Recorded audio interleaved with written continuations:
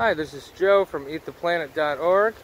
I'm going to show you how to identify cherry trees in the winter. This is black cherry.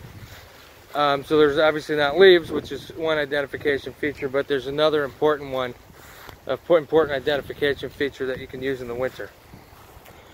These are cherry branches, and one feature that you can use is cherry trees are susceptible to this fungus called black knot, which only grows on cherries and plums, which are the same genus, which is Prunus. So once you see black knot on there, I'll show you some more examples of it. There's another one there, and there's some more up here. Oh, I knocked that one off. Another one right here. So that's black knot, and that's one really good identification feature. Also, you can look at the color of the stems.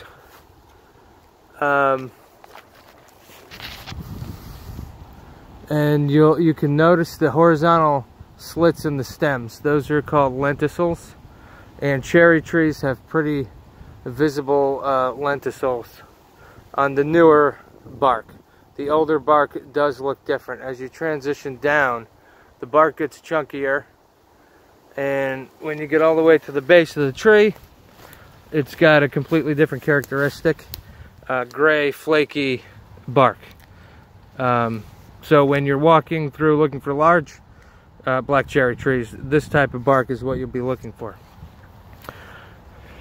And that's about it for identifying black cherry in the winter. Thanks for watching.